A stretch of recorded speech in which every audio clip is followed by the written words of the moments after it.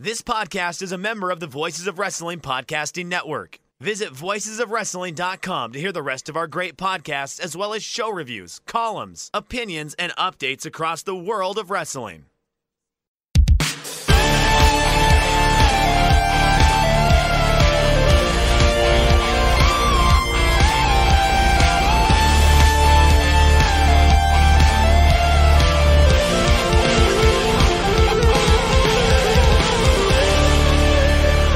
Welcome back to another episode of The Good, The Bad, and The Hungee on the Voices of Wrestling Podcasting Network.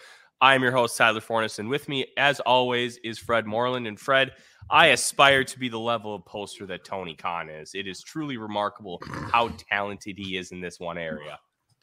What a guy. What a singular kind of guy, I guess. After the news broke of Vince returning to WWE this past Thursday / Friday, Tony Khan tweeted, quote, "Everyone at work is being so nice to me these past 24 hours. I wonder why. It must be belated holiday spirit. See you tonight on TNT for 2 hours of AEW on TV Live." Listen, Tony Khan is our guy. king. Just a true poster in every sense of the word. It's just tremendous stuff, Fred. As my dog is acting like an absolute psychopath. Next week when we record the show, he will be at the vet getting neutered, which hopefully will calm down some of these raucous puppy spells. Well, speaking also of losing your nuts, let's talk about the WWE news. I honestly did not think this would happen, not because of it's outside the realm of what Vince McMahon would do, but more of I don't think Vince McMahon would put his money at risk like that. But yet here we are. He is, in case you have somehow been living under a rock, he's been taking over he has made a move with his voting power on his shares where he has forced his way back onto the board of directors of WWE along with George Barrios and Michelle Wilson, who were previous co-presidents of WWE before they were purged a few years ago. And now they're serving in a loyalist role, I presume, to Vince. He's being put in as the head of the board. And, ostensibly this is to get WWE ready for the next round of media contracts and also possibly for a big sale. I think I saw the reporting, though. At this point, I've read so much stuff about this, it all blends together. So I apologize for not citing this. I wasn't in note-taking mode at the time, but I'm under the impression that his plan for this is we can sell it as long as I remain in charge, because that's extremely Vince behavior. But yeah, that's the big WWE news. And of course, as an AEW podcast, we should talk about how that ties into AEW. Because I think AEW really benefited talent-wise from when WWE was in charge and was cutting a lot of talent. And that's how AEW picked up several good talents, including Swerve Strickland, Keith Lee, Kyle O'Reilly, for a short bit, Bobby Fish. And, Miro when he's not angry online, and Andrade as well, but also when he's not punching people backstage to try to get fired. So assuming they do pursue a proper sale, I would not be surprised if they cut more people. That's usually a common move when people are preparing for sales. They cut down on their expenditures, so their business looks even better on paper, and they can bring more money out of whoever's buying it. There's been a lot of talk about who potential buyers are. It's just basically all the big media companies that you probably would think of. CNBC had a article where a guy projected some potential buyers. There's also the possibility that someone will buy it and take it private. It's just a very interesting time. And pretty gross too, if I'm being honest, about the return of Vince after all the allegations against him. But that's WWE. They just, not a priority. But you think it can't get worse, and then Vince will sell to the Saudis and still be the booker. And then you think it still won't get worse, but it somehow will. And the only way it won't get worse is if Vince sells it to an actual corporation that says, hey, yeah, you can be the booker, but then says, oh, hey, all these assault charges, now we have reason to cause to fire you, and we'll just get rid of you like on the spot. Like that's probably your best case scenario here. Pro wrestling is good when WWE is good. Everybody would love for WWE to be good because of the amount of sheer talent on that roster. There's no excuses why it should be this bad, but it is because the booking is bad. The house style is bad. What like their WWE isms are bad. Like you can't call them a wrestler. You can't call it a title belt. You can't call it a title shot. It's an championship opportunity. Like all those little isms. Like just imagine having to reprogram Michael Cole to call a wrestling match outside of WWE. It would be a daunting task because would it though? I mean, I know he mentioned PWG on TV once, so oh my gosh, he read 3 letters in succession. He's a changed man. Like I understand the sentiment, but at the end of the day, Fred. Well, that was deep sarcasm on my part, just to be entirely clear. Oh, I know. But we're talking about a company that's so ingrained in their own stupidity that they don't know how to get out of it. The only way to get out of it is with new voices. And they desperately need those new voices. Desperately. Yeah, but that's not going to happen. I think that we're very much in a position where WWE is just moving further and further from doing anything fresh. The longer Vince stays involved, I think that his he stepped away from the company, but then again, the booking really didn't change that much. So how much did he actually step away? Was he helping out backstage in a hush-hush way, or, what? But yeah, this is just not surprising. It shouldn't be surprising. Yeah, exactly. But enough talk about one of the worst people in the history of the human race, Vince McMahon. And let's talk about something that matters, like in a positive way. Sasha Banks, Mercedes Moné, did officially make her debut on Wrestle Kingdom, which we will talk about a little bit later on in the show. But more specifically, in terms of AEW, she is wrestling at Battle of the Valley on February 18th in San Jose. And once her name was added to the card, tickets have almost sold out within the past 5 days. She is obviously a draw in the States, and this, to a point, confirms it. Now, there's going to be immediate speculation on, hey, she's a great draw right now. But I'm very curious if this debut wrestling goes poorly in any way, shape, or form. Because that debut in the Tokyo Dome could have been better. Let's just be honest.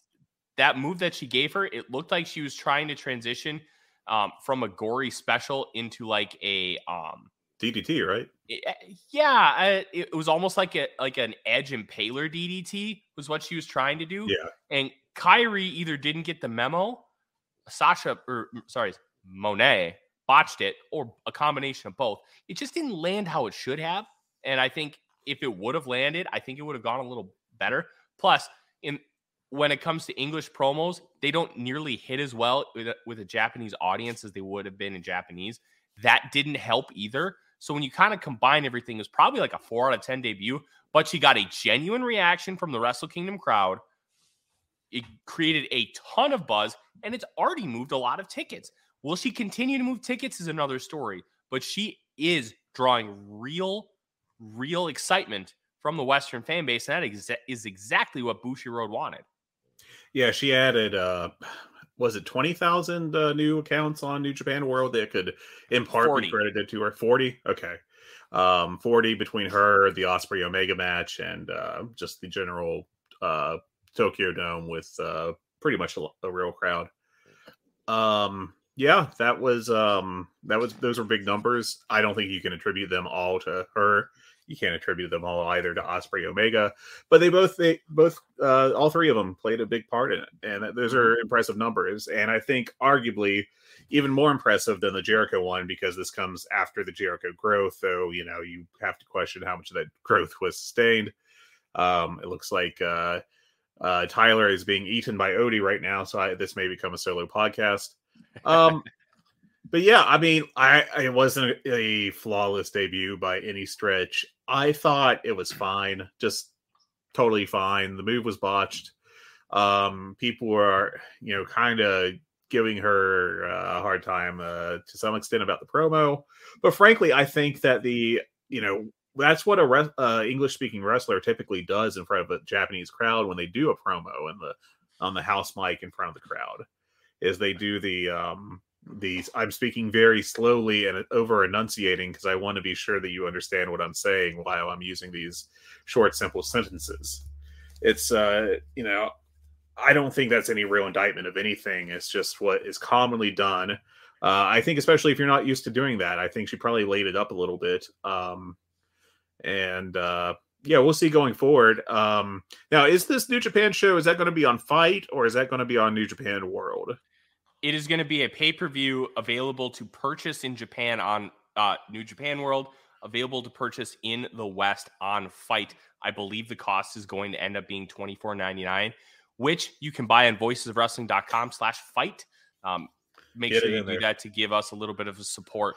I think the big thing coming out of this for me, Fred, is the potential of her debuting this upcoming Wednesday at the Forum. And let's kind of transition back to AEW with the Sasha Banks stuff, Mercedes Moné. We had a tease, and it's officially been announced that the match is going to be Jamie Hayter and Britt Baker versus Saraya and Toni Storm. Mm-hmm. This came in two promos. The first one was it was a sit down with Renee Paquette and both Jamie Hayter and Britt Baker. And Britt Baker did drop the boss line, which we all know that Sasha Banks was the boss in WWE. And then later it was Jamie Hayter sitting with Toni Storm flanking her on her right and Hikaru Shida on her left. And she outright said that the best wrestler on the women's roster was Toni Storm, and looked at her and started strategizing right in front of Shida, kind of planting seeds that this could end up being a turn, and we still get the debut of Mercedes. Now, my question for you, Fred, is twofold. One, do you believe that Mercedes Moné is coming in for this match? And two, do you agree with how this went about? Because it feels like you have her debuting. You should be leaving the door a little more open than this. I don't think that they want to do a thing where they screw up the debut by, making you, the non-debut in this circumstance, where they make you think that she's showing up and then surprise she doesn't. I think that would actually be quite bad for them. I think that would cause a lot of hurt feelings and burn some bridges with some fans that you could otherwise win over. I think that, I don't know if she's going to debut. Dave Meltzer has talked about how several people have told him from various areas of wrestling that they have heard that she is not going to sign with AEW at this point in time. And then Brian Alvarez on the same show in the same conversation told him that he had heard that she was. So who knows whose game of telephone is correct. There are several intriguing ways you could go about doing a debut on the show. Obviously, you could have like Shida fully turn heel, immediately take out Toni Storm from the match. Oh no, Saraya doesn't have a partner. Who could it possibly be? Surprise, it's Moné. And that would be her big surprise debut. Alternatively, you could have her debut after the match, possibly under the same circumstances or just after a heel win or to cut off a heel beatdown. I don't know. I mean, I think there's a couple possibilities of how they could play it. I don't know that it's a situation. I think they've carefully avoided overpromising, and I think that's important for them. And I think that's smart because you obviously don't want to leave too big hints that she isn't coming. Now, the Britt Baker line would be really weird to leave in a pre-tape in a company that is this carefully managed if she's not coming in. So I do have to think that at some point she's coming in. It may not be this Wednesday. It may be something they're going to tease for a few weeks and she's debuting somewhere else. Probably not Lexington, Kentucky. I don't think that'll have the same cachet as Los Angeles for some reason. Sorry to say that to anyone else that happens to live in Las Vegas. Isn't Mercedes from Los Angeles? Or does she currently live there? Because I know there is a genuine connection, and I believe they're like cousins with her and Snoop Dogg. And I know Snoop Dogg is from the Los Angeles area. So that, because we all know that Snoop has a real connection to USC, which obviously located in Los Angeles. So if that ends up being the case, that could be very interesting. Yeah, I don't know. She has on Wiki, she is listed as being born in Fairfield, California, which I am told is in around halfway between San Francisco and Sacramento. And she's also been billed from Cambridge or Boston, Massachusetts, though I don't know what, like, they did live in Boston for a while. So growing up, I don't know where she is currently. It would not surprise me if it was near LA due to her acting aspirations. But it'd be so interesting. I think that's it would be somewhat surprising to me at this point, I think, if she is not debuting this week, but we'll see. Never say never in wrestling. Yeah, never say never. And don't be surprised if this match ends up going without a hitch and then we get the Mercedes debut, because look, that's another way you could do it for sure. Tony Khan has been, and I wrote about this a couple years ago, after about a year of the pandemic, on how they've been really smart about booking this women's division, because they just didn't have enough talent to be able to feature it consistently without just running through the same programs over and over again, which they ended up spamming anyways. The amount of times Nyla Rose has had a title shot was because they did not have enough depth, and a lot of the people that they had, like a Penelope Ford's got potential. She's not really someone you want to have on TV every week because she's so green. The only reason you have Jade Cargill on every week, we're going to talk about her later, it's because it's Jade Cargill. Look at her. That is an attraction. That is a star presence. You deal with the fact that she's not great in the ring yet. But they've been slowly trying to build this thing and do it right and get people in. Now, the jury is still out, and if Saraya won, how often is she going to wrestle? She's wrestled once since she came into the company since, Grand Slam? Does she have a contract where she's only wrestling like 6 times a year, but she's there to just help boost the presence of the division? Kind of what is her status there? And they've been just trying to build up depth. Getting Toni Storm was a huge get. Getting back Jamie Hayter because she left at the beginning of the pandemic. It's also how they lost Bea Priestley, who's now retired in NXT UK. Like, bringing those two women in, keeping Hikaru Shida, getting Riho back. Like, imagine how great a full-on Riho Jamie Hayter program would be, with just a powerhouse that Hayter is, and Riho being just a great plucky babyface who can take punishment like nobody else in this division. They can continue to do some of those things now because they have talent depth, something that they haven't really had before in the history of this promotion. I'm very excited to see what it could be, and the addition of Monet could take this thing to another level, because now you can genuinely have multiple women's programs with top stars and feel really good about how they will draw ratings-wise, which is something you wouldn't be able to say before. This could be the end of, hey, we're just going to shove you on quarter hour 6 so we can get you on the show. This is like, hey, we're going to put you on quarter hour 4, quarter hour 5. You're going to open the show. Like, these are the kind of things, like, look at what Hayter and Storm did with their opportunity when they main event to Dynamite. They killed it. We had people in our Slack giving that 4 3/4. Like, that's people who've seen a lot of wrestling and thought that match was that good. Hell, it was in the top 5, I believe, on both of our running Dynamite dozen lists. I think so, because we had a lot of respect for it. Now, top 3. Yeah, you're right. It was top 3.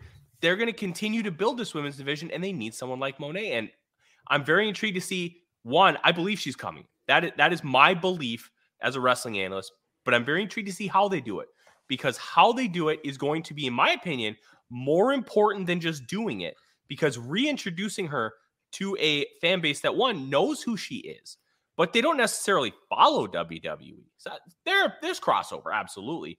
But AEW and WWE are such different products, and the antithesis of AEW is it's not WWE.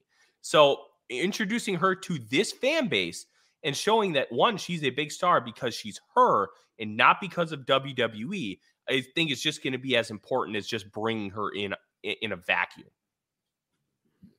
Yeah, I think so too. And it'll be very interesting to watch. I don't, the cool thing right now is it's not entirely clear what they're going to do. They could punt it down the stretch a little bit, which, again, I don't think will happen, but that's on the table. It's possible that they may not have pounded out all the contract details yet. It's possible that they don't want her to join right now because they don't want to, possibly reveal that they were contract tampering when she was still under a WWE deal without permission to negotiate with anyone but New Japan. That's a really good point, Fred. Something that really hasn't been talked about enough, because her contract was done and at the end of day December 31st. That's right. So years in, she could start negotiating with anyone that wasn't New Japan, per the reporting that's out there. I believe it was, Rich Craich is who I heard bring up the possibility of delaying it to not, to avoid tampering accusations. Though you could always just argue that, hey, we came to a quick agreement, I guess. But yeah, if she does come into AEW, that's, I think, a big score for the women's division, for that company. I think that'll do a lot to really bolster the talent level within it. And I think it opens up a lot of interesting possibilities, because not only do you have like the obvious ones of Monet versus, they'll do something with Saraya, I'm sure, which is lower on my list. But, there's Britt Baker, there's Jamie Hayter, there's Shida, then you could bring in Riho, Yuka Sakazaki, even Maki Ito over from Tokyo Joshi Pro, which could be a lot of fun. But yeah, I thought, I'm very excited to see where this goes, and hopefully it goes somewhere.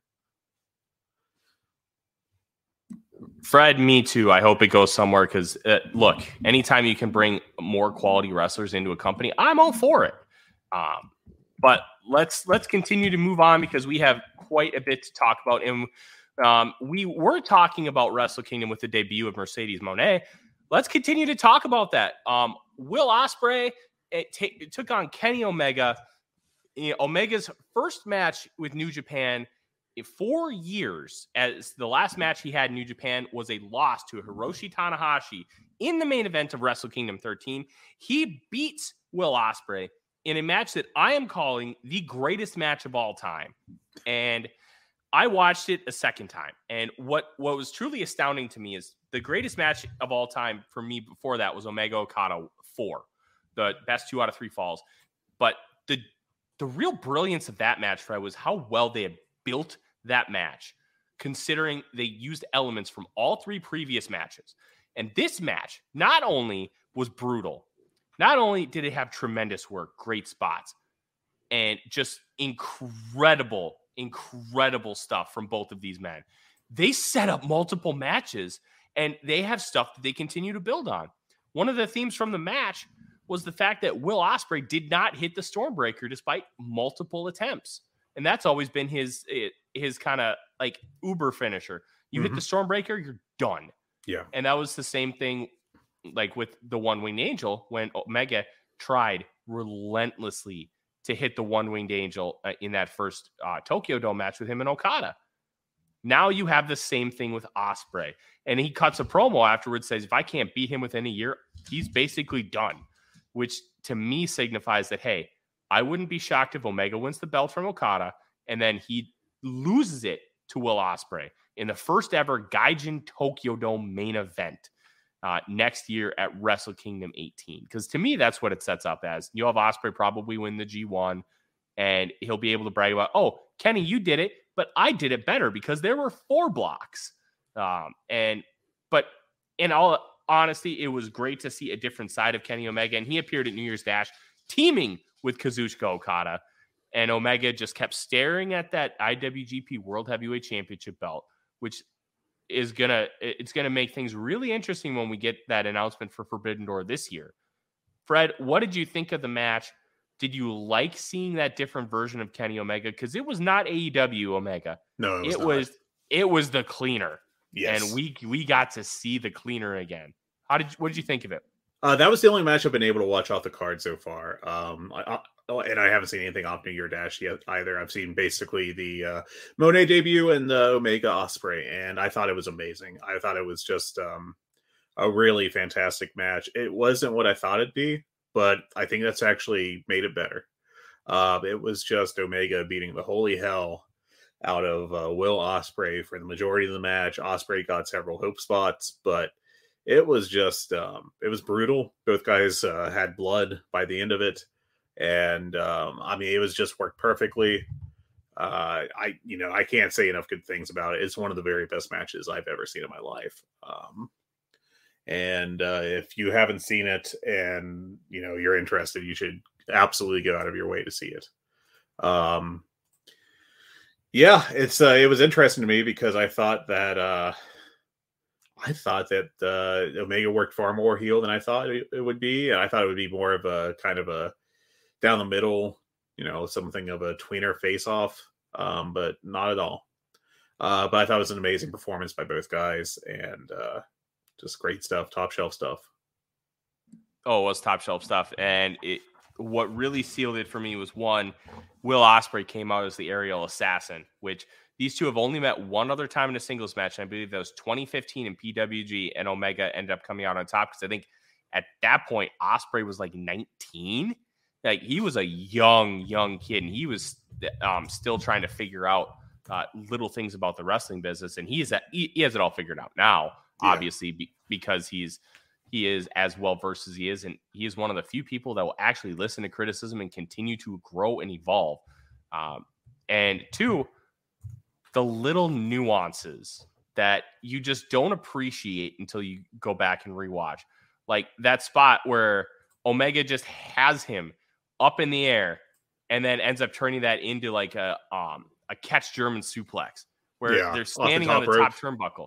Just remarkable. These guys were incredible. I don't think this was a match you could have had anywhere else other than Wrestle Kingdom. I wouldn't be shocked if they do this one time in the States. Maybe it's at Forbidden Door, Double or Nothing. But I think these guys are going to have a long series of matches over the next couple of years, and it's going to be incredible. If you have not gone to watch it yet, I cannot recommend enough that you do. Even people that I know that don't like Kenny Omega or Will Ospreay, we're throwing 5 stars at this thing because that's how good the match was. That there's a reason why it's getting best match of all time buzz, because it's on the same level as 6'9", It's on the same level as Misawa versus Kobashi from 03. It's on the same level as anything that you could put up against it. It was truly remarkable. Yeah, the only thing that comes to mind, at least of the past year, that I would even consider putting above it, and I think I might slightly, is the Dog Collar Briscoes FTR match. I think that may have been just a touch better, but it's real close. Both were just fantastic bouts. And this had such a wonderful atmosphere, too, with the crowd finally being able to, in Tokyo Dome, be loud, to make noise. And that always makes such a big difference. And I think one of the best parts, if you will, of the pandemic is we kind of got to see that firsthand, just how important that is. Yeah, 100%. This is an all-timer, and it should be no surprise that Kenny Omega and Will Ospreay decided, hey, we're just going to exceed absurd expectations for this match. And they did. And they did. It's unfortunate because the Jay White and Okada that went on right after it felt dead as doornails. And that was still a 4.5-star match. Yeah. But that is something that you were going to need to check out. More, Fred, I saw that you put this in the show notes. We had the FSM Fighting Spirit Magazine 50 for 2022 was released today. It is because Fighting Spirit Magazine unfortunately had to fold. It is now published on voicesofwrestling.com. And the top 5. You ready for this? Yes, I am. Number 5, Konosuke Takeshita with his tremendous year in AEW. Number 4, Jon Moxley, who's arguably the MVP of the entire wrestling world. Number 3, if you have not seen him, you will need to go out of your way because he's tremendous. Dragon Gate's Shun Skywalker. He's been doing a lot of shots on the U.S. Indies and in Mexico as of recently, but he is an incredible wrestler. Number 2, Kazuchika Okada, the New Japan ace. And number 1, a man we just talked about extensively, Will Ospreay. Do you have any issues with the top 5 as it currently sits? I can't speak on Skywalker because of my inability to watch Dragon Gate regularly. It seems like it's always the year where I tell myself I need to watch more Dragon Gate, and then I don't.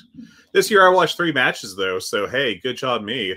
But yeah, I just suck at following that promotion really. I think it's a pretty solid top 5. I have no complaints about it whatsoever. Looking at it, I think Takeshita has had a wonderful year, and I mean, just basing off of what he's done in AEW, I thought he was fantastic. We had, Ospreay, I think, is a no-brainer. Okada is also a no-brainer, I feel like. Moxley, I actually would have had him second, personally speaking. But yeah, I think it's a very solid list. One thing I will take slight umbrage with is I get listing Dax Harwood where they did, which is 7th, but not having Cash Wheeler in the top 50 doesn't feel right, given how great FTR's year was. And it's not like Cash Wheeler is being carried along here. He's a very active contributor to these matches and how good they are. Mm-hmm. So that's the one thing that's jumped out to me that I would say I wish that he had representation himself on the list. He deserves it, and also is much quieter, which is, a plus sometimes. The AEW people in the top 50 are the Young Bucks at 11, Bryan Danielson at 13, Chris Jericho at 18, Ray Phoenix 21, Pac at 28, Daniel Garcia at 38, Bandito 39, Hangman Page 41, CM Punk at 45, the Briscoes at 46, Swerve Strickland at 47, and then Jamie Hayter at number 50. And I believe she is the only woman wrestler on the list that is based in North America. There's several from Stardom, and there may have been one from another promotion, maybe Tokyo Joshi Pro, that I scrolled past. But yeah, I mean, I think it's a very, very solid list. Here's what's fascinating to me. You have written on here that Dax Harwood is at number 7. There is no Cash Wheeler, but the Briscoes are at 46. I understand if you want to put Dax a little bit higher than Cash because of the single success that he has had this year. But to not have Cash on there at all, to me, is a massive, massive oversight. Yeah, it's very interesting to me that they incorporated that the voters. That there are enough of them voting Dax highly for him to secure 7th and for Cash to not secure a top 50.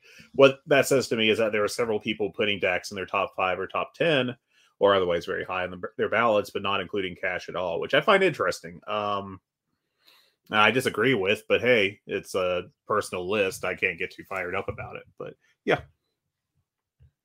Yeah, it is a very cool project that these guys end up spearheading every single year, and it's really cool that we're able to host it at voicesofwrestling.com.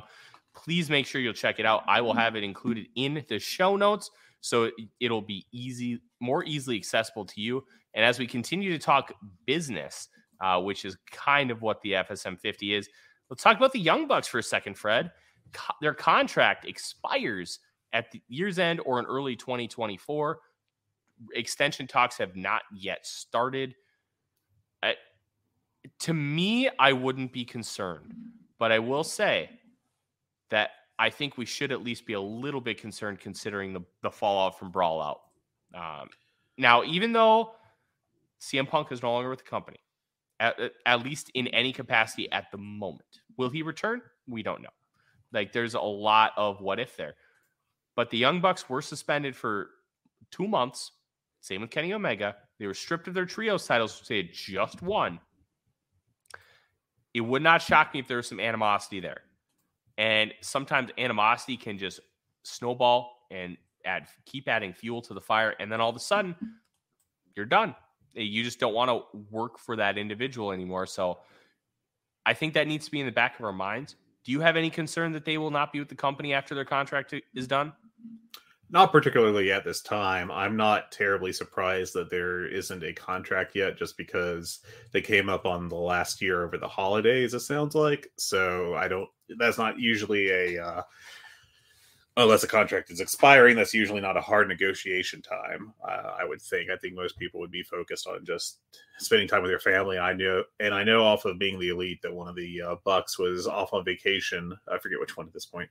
Off on vacation for the last week, so that would probably hamper any negotiations. I wouldn't assume that they're going to be leaving the company until we hear something far more concrete about that. You left yourself on mute, buddy. We're going to leave that in there so I can get buried in the comments. I wonder, we're live, Fred, pal. Hey, you know what? We're live, and I have a rambunctious puppy. At least he's not biting my finger anymore. I wonder if the Young Bucks will have the WWE bug. And here's what I mean. They've openly talked about a match with, I don't remember the names. Kofi Kingston. New Day? Xavier Woods. New Day, yes. And the Usos. And being able to go there and have those matches, I wonder if that's something that the Bucks would want to do before they leave, because I don't get the sense that the New Day or the Usos will likely ever leave the company unless they're forced out. So that is something that I'm going to be thinking about as we continue to have these conversations until we get more word on the Young Bucks, because they finally got the FTR match. They had 2 of them, and I hope they get a third, because like that was one of the biggest matches that the Young Bucks had that they did not have on their resume. Now, will they be able to see these dream matches come to fruition? That I don't know, but it's something that's going to be interesting come contract time. Yeah, it's definitely something to keep an eye on. I just think it's way too soon to have any kind of specific concerns at this point in time. Yeah, it's something to keep in mind. Some more on the business end of things. Pro Wrestling Tees listed its 25 biggest merchandise movers of 2022. And I'm just going to save you some time. On this list is a bunch of AEW wrestlers. The only non-AEW wrestlers on this list are Ric Flair at number 16 and Scott Hall, the late Scott Hall, at number 20. Yep. The top 5 goes to such. 5 is Jon Moxley. 4 is The Acclaimed, which daddy ass Billy Gunn is at 25. 3 is MJF. 2 is CM Punk. And 1, Danhausen. Now, there was a lot of, like, why in the world did you sign Danhausen? Well, he moves money. He's fun. You don't have to have a variety show with wrestling, but when you have a variety show, you just have to make sure everything is good. Danhausen has been booked flawlessly for what his position on the card is, what he brings to your program, and he has not been over pushed at all. I think this is a great asset to AEW for what he's able to do, and he's bringing in money. Number 1 T-shirt seller in all with all pro wrestling tees. That's something to be proud of. Yeah, that's a big deal, and I'm sure he's making a nice bit of cash, and good for him. I mean, I think it's definitely a beneficial move by the company. They booked him very well. They've kept him, from being like a heavily pushed, like a main event level act. He's at a very good level for him. And I think, it's been a great year for him and AEW. 100%. Unfortunately, we also got news that the mother of Dustin Rhodes passed away. That was Dusty Rhodes' first wife. So all our condolences go to him and his family. You'll be able to speak more highly on this because I genuinely don't know much about it. Mark Quinn is injured. What do you know, Fred?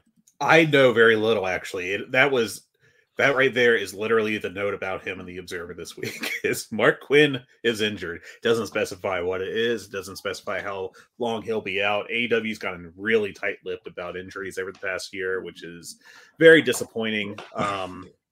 But yeah, it's just we'll see how long he's out, if it's serious. But as far as I know, there's just no other information out there right now. Yeah, it's unfortunate. Now let's start talking about some AEW wrestling. Dynamite ratings, 864,000, which with their lowest 18 to 24 demographic since this exact week in 2021, and that was at a 0.26, 18 to 49. That was also with opposite NXT, and obviously you had the Capitol storming, where a lot of quote unquote patriots stormed the Capitol and essentially tried to overtake the government. We all know how that ended up going. Now, one question I want to pose to you, Fred, about this is I did mention it to Joe Lanza because he does the Thursday Dynamite reviews on the Voice of Wrestling Patreon. I find it interesting that there was that.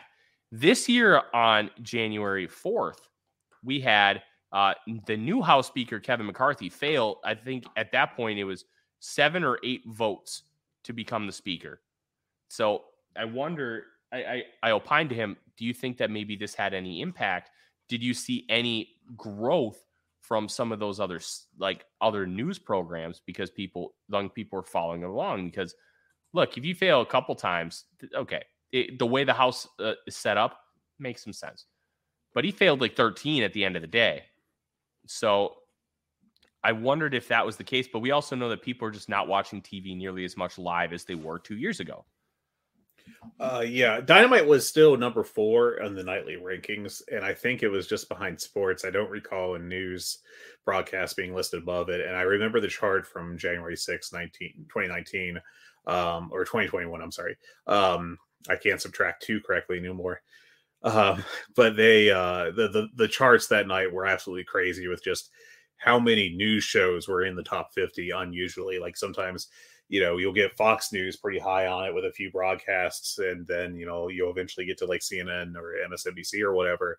But that's not what that chart looked like. That chart was like 40 out of the top 50 were news channels. And that's not what happened this past week.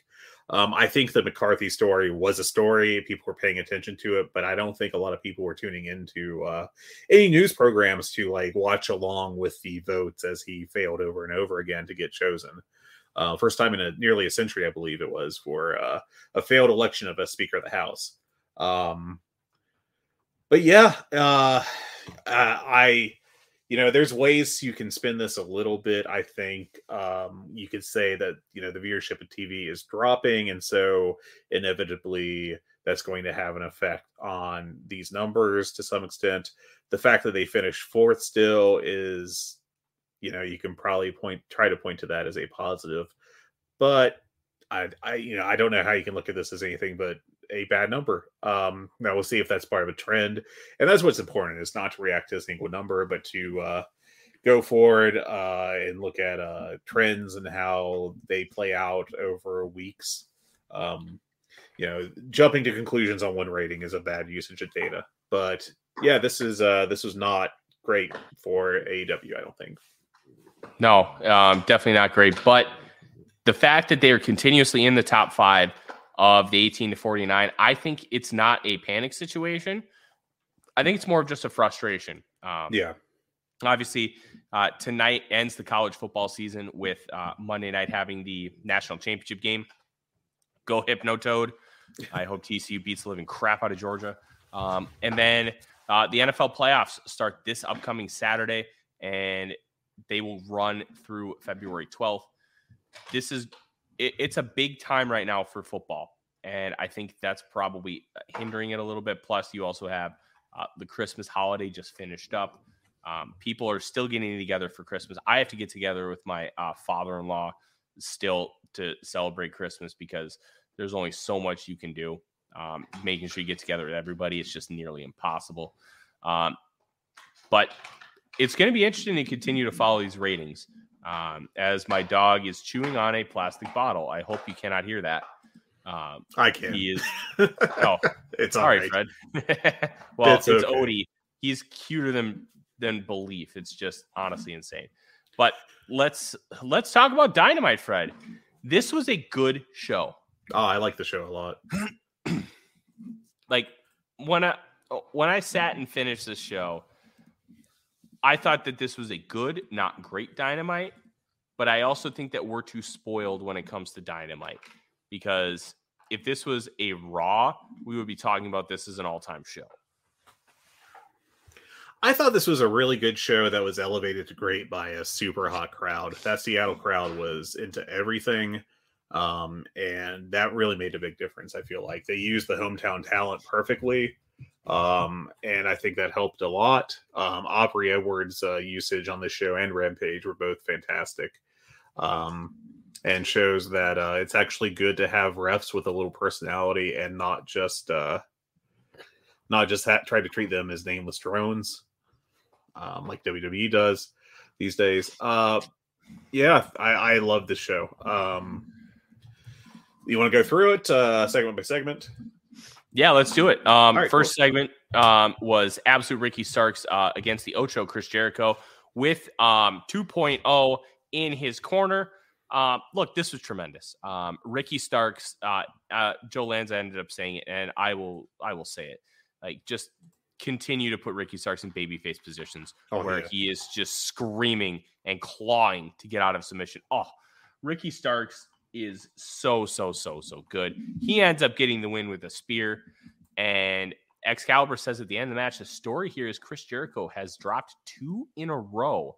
So we could end up having a losing streak here for Chris Jericho, which I think could be a very interesting story.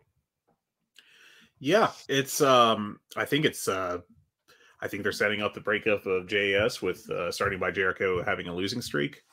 And I think this was a really nice step on that path. Starks is fantastic. I've been talking about him for months, and like Lanza's been on this for years now. But it's apparent that he's going to be a superstar once he gets the rocket strapped to him, and I think we're seeing that rocket get strapped on right now.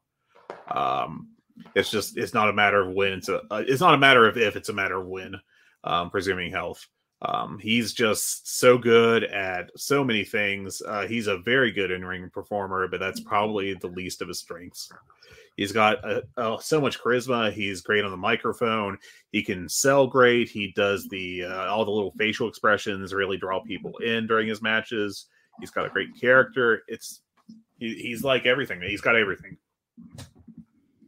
Yeah, he really does. And it's just some of the little nuances from Starks. Just absolutely remarkable. I gave this 4 1/4. This is going to end up on my running Dynamite dozen. And look, I still wouldn't have been mad if they put the belt on Ricky Starks and screwed MJF and gave him the Tetsuya Naito first IWGP title reign, because Starks is here. He is a made man, and it's hard to argue against pushing him to the moon. Yeah, it's wonderful. His work, he's got so much skill, and I thought this was a very nice match. I went 3 3/4 on it. A little short of notebook for me, but a blast to watch. Yeah, 100%. Let's continue on. The next segment was an interview in the ring with Hangman Adam Page. Jon Moxley hits the ring shortly thereafter. And we get some nice F-bongs from Jon Moxley because he had some microphone issues, which is just tremendous. Get Rick Ross back out here. Yeah. Oh, gosh. When Rick Ross just looks at Keith Lee and on the hot mic, he's like, "You're a big motherfucker." All-time television moment, because it's Rick Ross. He's a better talker than most people in professional wrestling. This is a really good promo segment, and they basically said, hey, Hangman Page hasn't been cleared, but he should be cleared by next week. And on Rampage, it was officially announced he is cleared, so we will be getting Hangman Page versus Jon Moxley on the January 11th Dynamite. I thought this was a good way to set it up. I don't know how much I like the fact that, I'm going to be cleared on this date, but I'm not cleared right now. I think you're just murking things up a bit, but I'm being nitpicky at this point. Look, these guys are going to have a tremendous feud, and I think this is step one. And it wouldn't shock me if we get some kind of exploding barbed wire death match at the end of this thing. Yeah, and it's a way for them to avoid we've agreed to no physicality gimmicks. So, I'm fine with it. We should have mentioned the post-match on the previous segment where JS came out and actually Andretti made a save for a short period of time, but they were eventually overwhelmed by the numbers of the heels, and had enthusiast Jake Hager powerbombed. Was it Starks? Let me look at my notes here. Starks through the table. So that was a fun addition to that match. And then we had the Mox and Page promo as well. Yeah, really good stuff. And then we had AEW World Tag Team Championship match, The Acclaimed versus Jay Lethal and Jeff Jarrett. Fred, if we were grading matches based on fun and vibes, this gets 7 stars. This match was fun. You had Max Caster coming out and doing an anti-total nonstop action wrestling like rap that was just amazing. You had Billy Gunn get ejected by the ref. Sanjay had to push off Anthony Bowens' leg from the bottom rope in order to secure the victory. You had the celebration with Lethal and Jarrett before hometown hero Aubrey Edwards, who was already down there, but because of the chaos down at ringside, which is a great little touch. Yes. And she ends up telling the referee that, hey, you need to restart it. 40 seconds later, Bowens gets a sitting roll-up pin, and boom, they retained the belts. And we can talk about this now since we're already talking. You and I both watched Rampage on Monday morning. The match they had on Rampage was just as fun. Yes. Oh, yeah. They were both very fun to watch. I gave them both 3.5 stars. I don't think that they were the work was good enough to really elevate it beyond like just a really fun TV match in either case, but they were really fun TV matches. These were both very good examples of how to work bullshit matches. Just lots of stuff going on, and the chaos really made it fun. But yeah, I like this a lot. I liked how they had an excuse for Aubrey to be down there to restart the match. It made perfect sense. And then properly, they immediately went to a roll-up finish and had the babyfaces win to set up Friday night. Next up, they had the backstage Tony Schiavone sit down with Hayter and Baker. They were talking about who Soraya's partner possibly could be. And, the Baker and Hayter said that Saraya doesn't get AEW, that both of them had rougher starts to their time in AEW, but they're running things now. And this is where Baker dropped the I'm the boss line, and then I believe winked at the camera. Very subtle. But yeah, this was a fun little segment. And then we had a short promo where Jungle Hook challenged Lee Moriarty and Large Bill. Then we got Bryan Danielson and Tony Nese. And this is not what I was expecting here, but it was okay, because it was Danielson basically killing a guy to death. Just Tony Nese got, for most of the match, just sold. This was not a 50-50 match at all. This was a Bryan Danielson, largely a showcase for him, with a few moves for Nese after a hot start. I went 3 stars on this. I thought it was fun, but not essential by any stretch. Yeah, that's kind of where I'm at. You got to see Danielson get a win. And this was honestly just to be able to have him perform in front of the home crowd. He did perform in Portland on Rampage, which we'll talk about later with Jon Moxley. But this was all to set up MJF coming out, and they ended up going back and forth. And essentially, he's going to have to go through a gauntlet, just like most of MJF's challengers have had to do, which we can talk about if that aspect is getting a little long in the tooth. But the second that I knew that I heard Bryan Danielson, yeah, I'll do whatever you want, but I get to pick the stipulation. I'm like, please be an Iron Man match. Please be an Iron Man match. And they're doing a 60-minute Iron Man match, which the inner dork inside MJF is jumping for joy that he gets to do 60 minutes with arguably the greatest technical wrestler in the history of this business. Tremendous stuff. The match is going to be great. The pathway to get there, I hope they don't murky it up too much. And I'm very excited to see the end result. Yeah, I probably should dislike this to some extent, because we're doing the MJF sets up a gauntlet, sets up the Mortal Kombat Tower once more gimmick, which is like at least the 3rd time, I think, in AEW's history. But frankly, it's an excuse for Bryan Danielson to wrestle weekly for a month. So I'm not going to complain about that. That's always a good time. Later on, I think it's revealed on Rampage that his first opponent is going to be Takeshita, which is I can't wait. I might be more excited for that than the Elite Death Triangle blow off.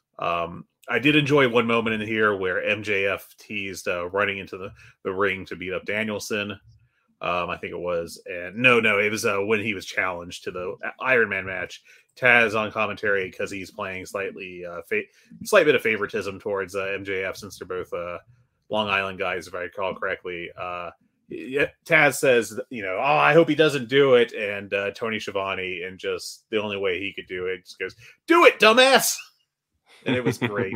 Just a nice little moment. I thought this was a really good segment. I can see how some people might get tired of the MJF act because it is, he has a playbook and he uses it. And, but frankly, I think he runs the playbook really well. So I like it.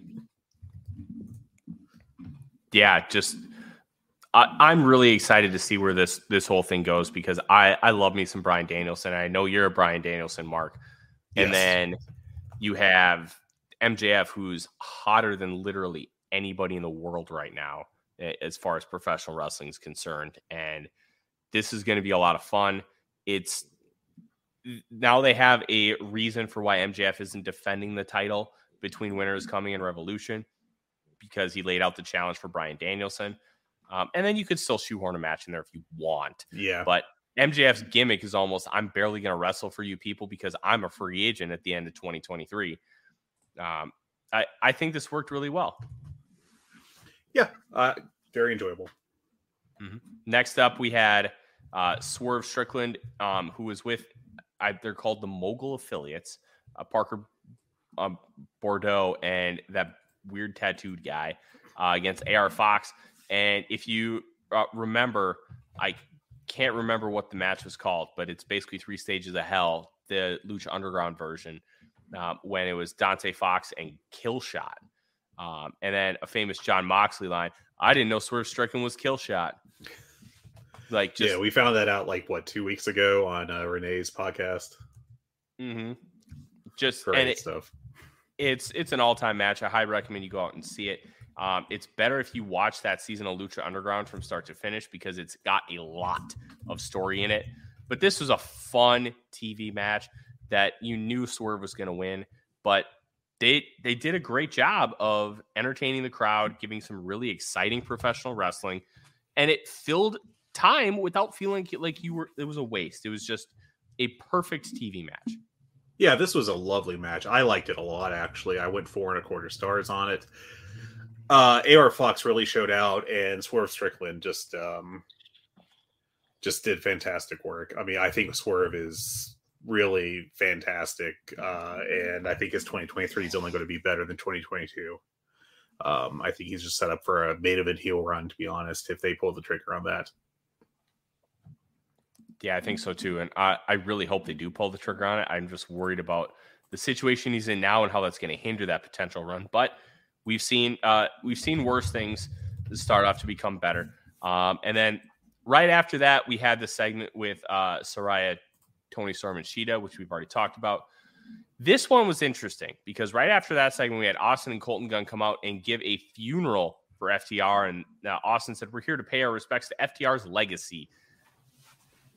I was thinking that they might be WWE bound, especially with how they dropped all their titles in rapid succession.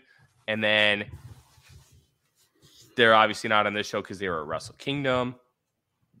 But now maybe they're not going anywhere. Where do you land on this, Fred?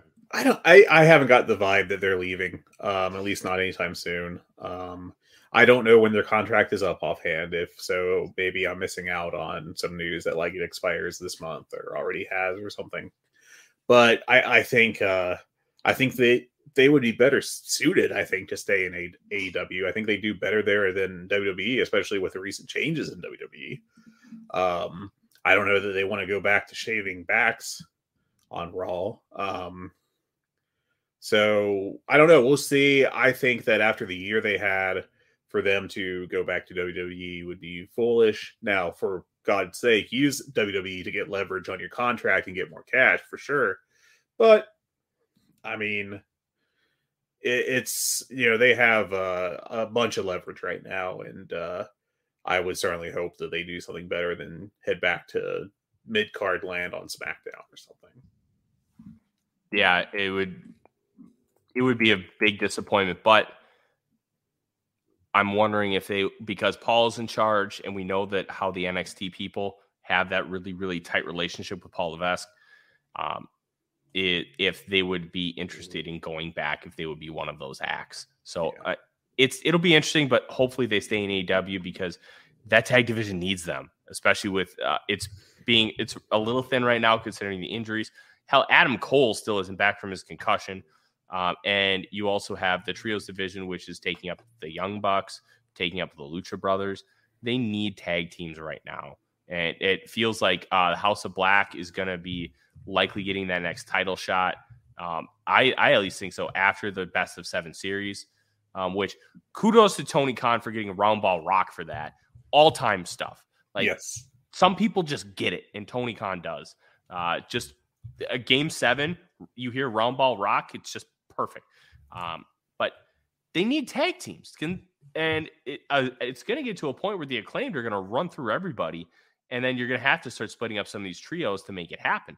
I hope it doesn't become a big issue, and losing FTR could end up being a big deal. It could be, but I think they'll be all right if FTR does leave. I mean, it'd be a blow, but there's other teams they could use. I would certainly hope that they become more central to the AEW tag belts this year if they do stick around. I think that they are just so good that they should be central to that moving forward, or possibly moved over to the Trios Championship as another possibility. They don't have who would be their natural partner, CM Punk, but it's easy enough to align someone. They can bring in Wardlow. That's a slot they could use him in for a while and have them pursue those belts. Yeah, it's going to be interesting to see how this whole thing plays out with the tag team division, especially with how hot the Acclaimed is. Like, I loved that they gave Lethal and Jarrett some time with them because I thought it was very fun. TBS way better than I thought it would be. And before this, it was the Britt and Hayter, or I'm sorry, the Saraya, Sheeta, and Storm segment. Oh, I already mentioned that, but we already talked about it. Just putting it in there chronologically. Well, did you not hear me mention it, Fred? How dare you? Oh, well, my apologies. No worries. Let's continue talking about this because TBS champion Jade Cargill comes down to the ring with Red Velvet and Layla Gray. Sorry, it was her and Red Velvet with Layla Gray at ringside versus Kiera Hogan and Sky Blue. And Red Velvet leaves on Jade Cargill. And then Jade gets the win anyways and seemingly set up a split with Red Velvet and Jade Cargill. This, to me, Fred, felt like they were setting up Red Velvet to be the one to beat Jade Cargill. Because you have one, Red Velvet's kind of a homegrown commodity, give somebody a rub, and she spent time learning all about Jade, her secrets, her weaknesses, to be able to exploit them. But at the end of the day, it's still Red Velvet. Do you think that they are going to make the move to beat Jade and have it be Red Velvet? Because it could end up being her 50th match where she can't go 50-0. It stops at 49. They could. I don't get that vibe off this right now. I mean, that could change. They could really heat this up some more over the next couple weeks. Right now, it feels cold to me, and it feels like, as much as we've talked about how the TBS title is a little stale at this point. All the same, I don't feel like they've got anyone heated up to take it off of her. And I just don't get that feeling off of Red Velvet that it's time for her to do it right now. If they get it hot somehow, that's different, but it just doesn't feel... I just don't see Red Velvet as the ones that will revitalize this championship. Yeah, I don't think so either, but the way they set it up gave me vibes that that's kind of the direction they were going, even though Red Velvet doesn't make the most sense. So how this continues to evolve, and we'll talk about when we get to Rampage here, Battle of the Belts in a little bit, because there is a little bit more with that. And we're going to talk a lot about Jade because I have some takes. The main event of this show, Samoa Joe against Darby Allin. And Darby Allin's getting the title shot because he came out to defend his friend Wardlow after the match last week where Samoa Joe is just beating the living crap out of Wardlow. And you had Nick Wayne sitting ringside, which is a very nice touch because Darby Allin's trainer, Buddy Wayne, from the Pacific Northwest, Nick Wayne is his son. And this match, look, it was different than the first one. I don't think it was better than the first one that they had. but I liked this one better. I like this one a lot. I had more fun watching this match than I did the first one. This was perfect. Samoa Joe bully Darby underdog. He put him away. Then they had a lot of cohesiveness. They had great chemistry. And then at the end, you had Sting come out like a proud dad. Oh, no, he's not going to turn on him. He's just going to celebrate with him. The way this whole thing went about, I think I gave this 4.5. Just tremendous. Like, you could not have done this any better.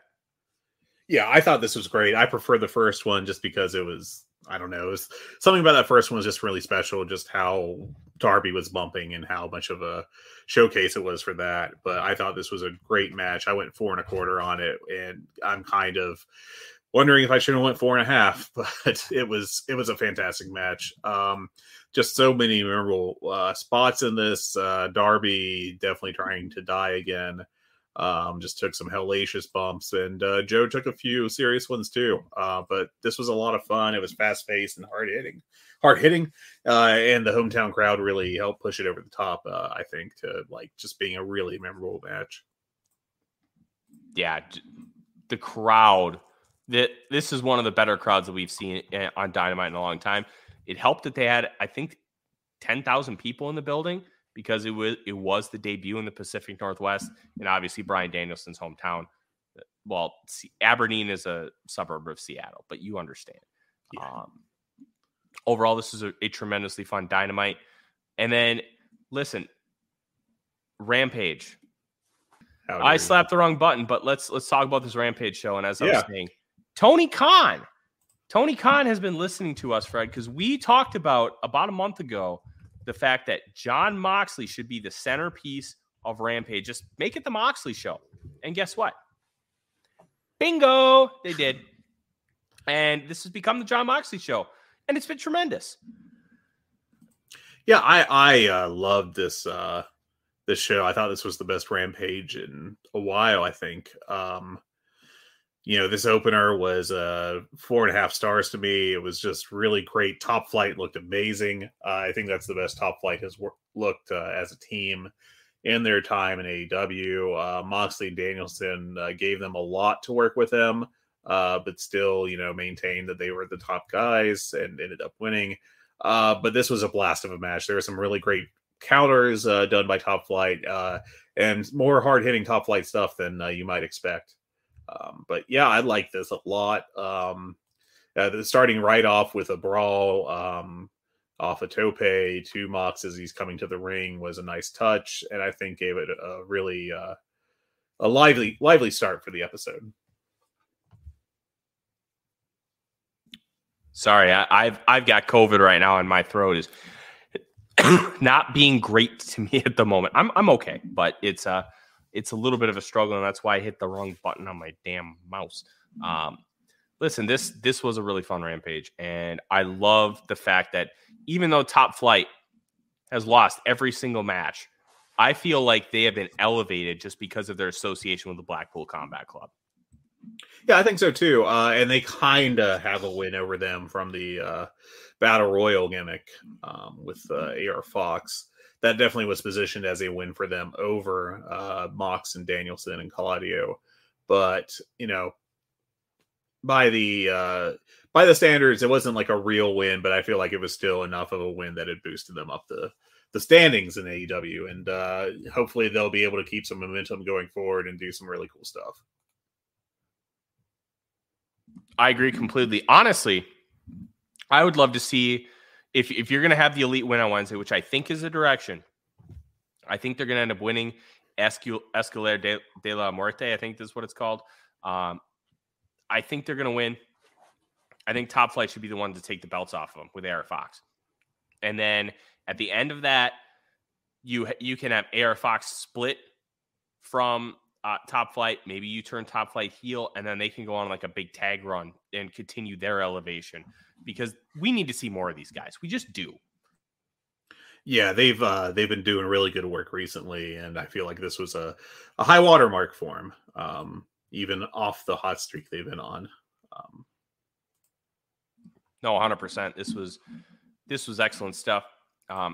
Honestly, this whole this whole show was very good. AEW Women's World Champion Jamie Hayter and Dr. Britt Baker, DMD, defeated the Renegade Sisters, Charlotte and Robin Renegade. And I'm going to let you talk about this, Fred, because there was a spot with the Renegade Sisters that made us both double take. Yeah. Now I'm going to open this by saying that I thought this was actually a pretty damn solid match for a tag match on Rampage, which is usually very much a throwaway spot. But they got some time, and I thought they put on like a very solid 3-star match. The Renegade Sisters looked better than usual, better than I think I've ever seen them, to be honest. And Britt's in-ring work was just a step above what it usually has been recently, at least. But there was a spot where early in the match, the Renegades had taken control, I think, on Hayter.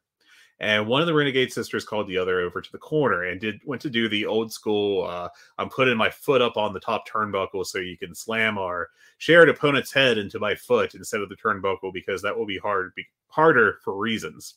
I don't know. It's wrestling. But she went to do that.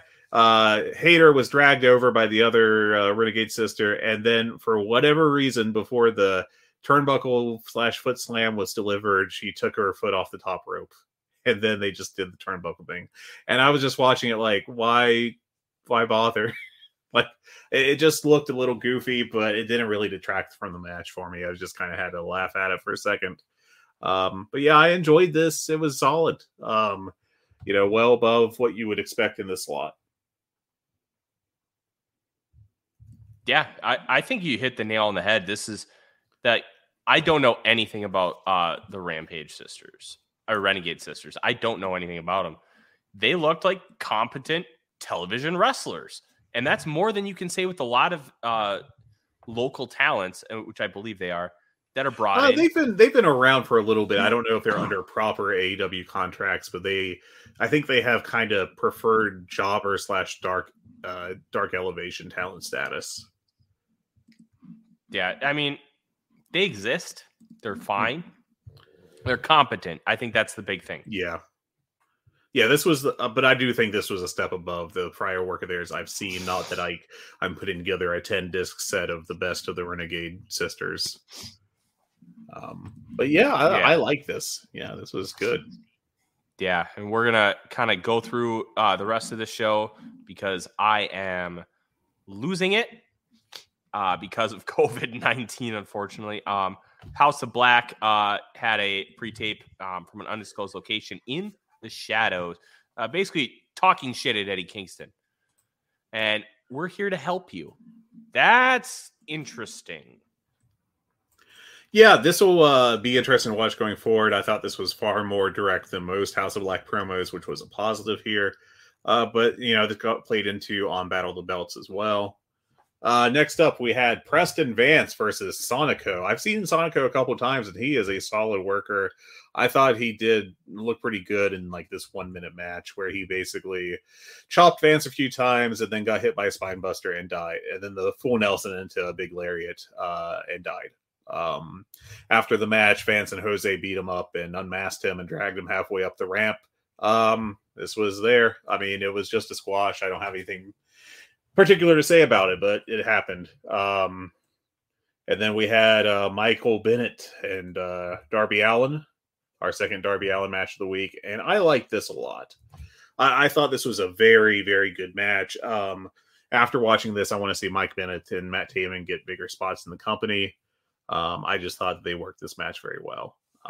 Darby was not as high spotty. He wasn't doing as ridiculous stuff as he was against Samoa Joe, which is, probably for the best. But it's Darby Allin. He still did some crazy stuff. And Bennett, is just a hell of a worker. So this was hot. Of course, it was taped in Portland. So still in the Pacific Northwest. And the crowd loved it. So this was, I thought, just a very good main event for a great episode of Rampage. Yeah, I agree completely. I'm kind of over like Darby just doing like some of these random title defenses. They're fun, but maybe it's just me, and I'm not the safety police, but I just worry that Darby, with his style, wrestling consistently like this is going to get him hurt in a long-term capacity, and that just kind of worries me. Am I reaching here, Fred? I don't think you are. Like similarly, I'm not really the safety police. I have something of a medical background, so like some of this stuff, so I do have some thoughts on it. Some aspects of wrestling that are maybe more safety police than not. But Darby Allin is like the one guy in the world that I do wonder if he bumps just way too hard and is just really doing harm to himself long term. But this is what he's doing. It's his body. You can make those arguments. I will say that there's really nothing so outwardly gross that like he's taking just wildly unsafe bumps. He's just taking high velocity bumps, which hurt a lot, I'm sure. But it's not like he's purposefully landing on his head on a regular basis or anything. So that's one thing. To the benefits of it, I guess, or at least minimizing the harm of it, I guess. Yeah, and I mean, this was a good match. Mike Bennett, I think he's a guy that you should have wrestle on TV more often. You have him get a ton of wins on Dark and Elevation, then he can lose on TV. He's a very good wrestler. Yeah, I thought this was this is just really, really solid, and I think there's more you can do with Bennett and Taven in a lot of different directions in AEW. Yeah, 100%. Now let's go to Battle of the Belts. We talked about the Acclaimed beating Jay Lethal and Jeff Jarrett in the No Holds Barred match. So let's get to what I really want to talk about. Jade Cargill beating Sky Blue, and this showed exactly what I think Jade should be long term. Jade Cargill should be AEW's Goldberg.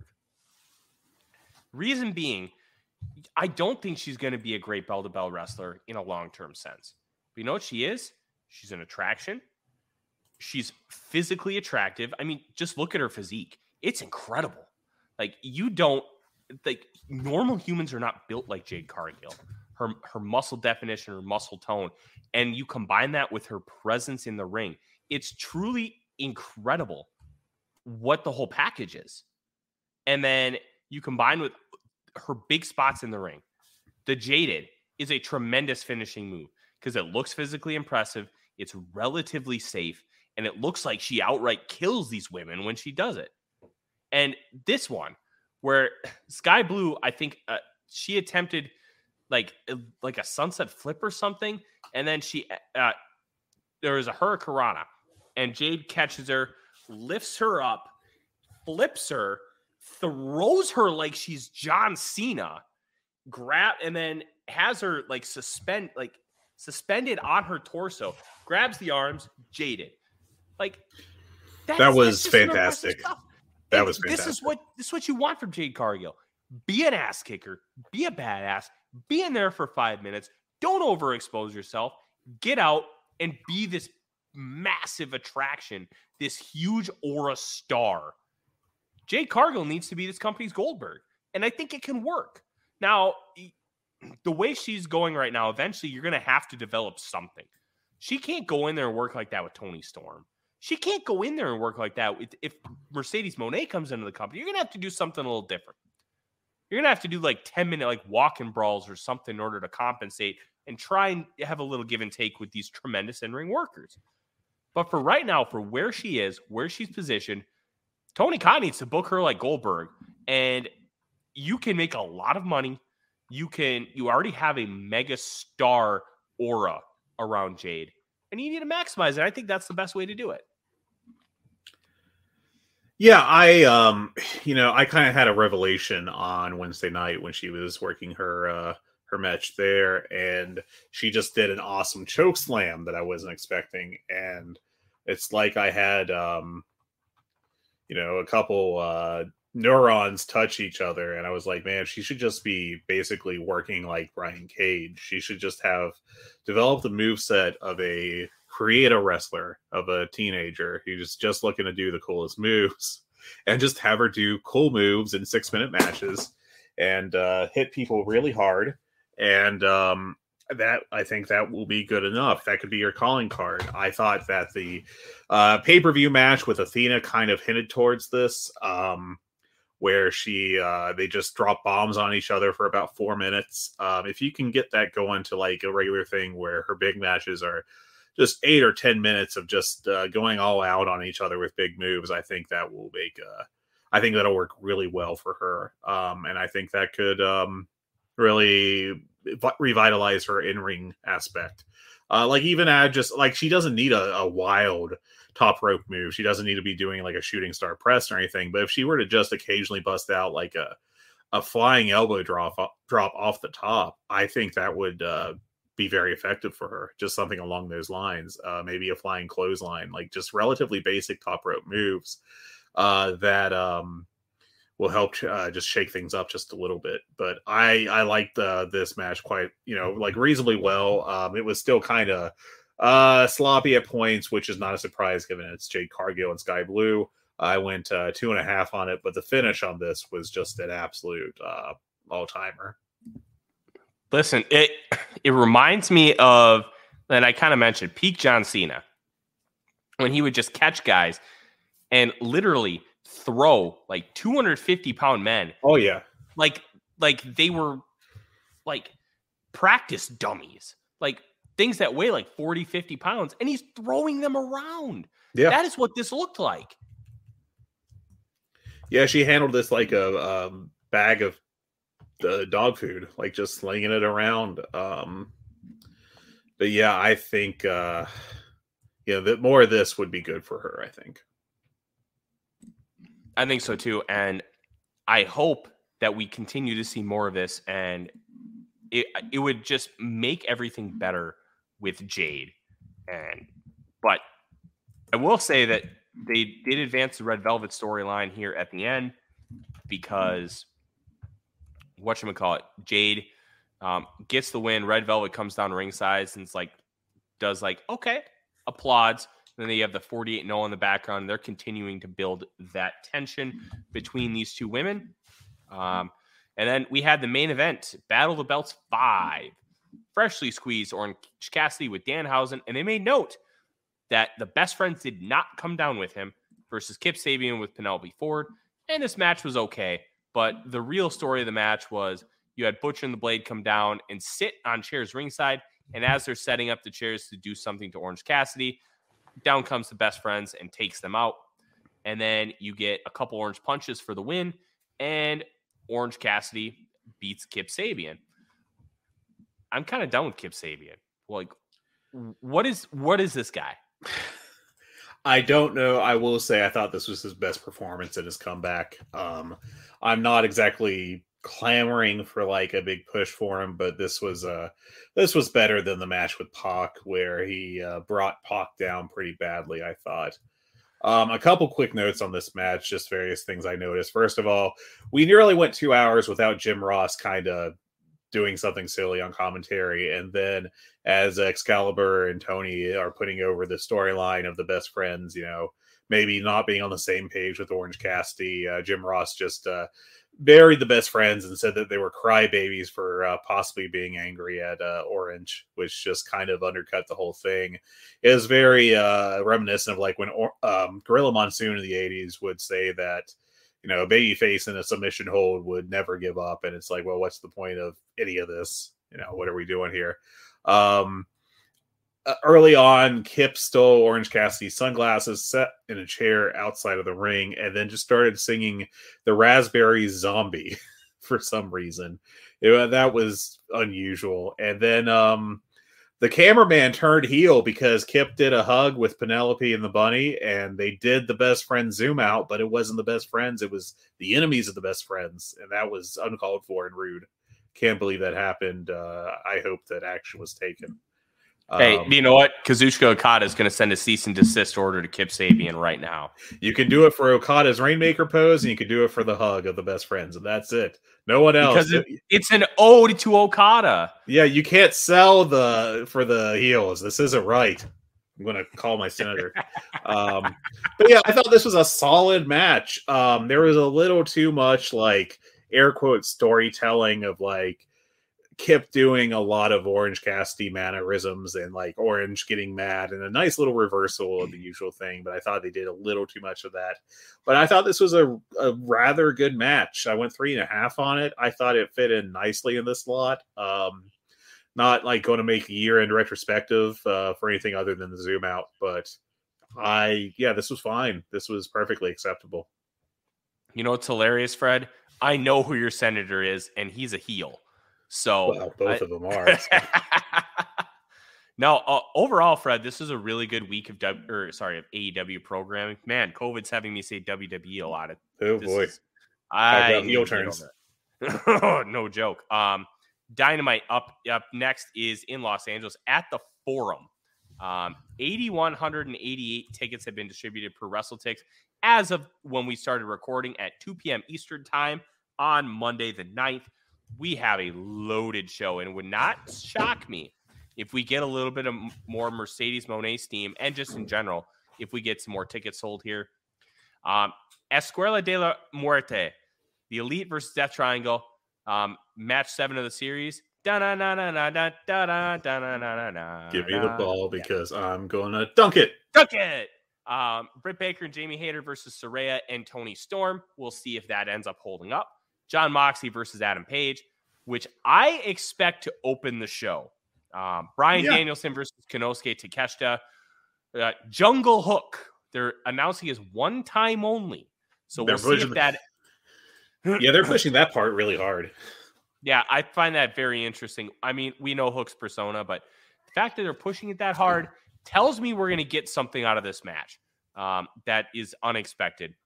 And then they're taking on Lee Moriarty and Big Bill, which is a tremendous, tremendous pro wrestling name.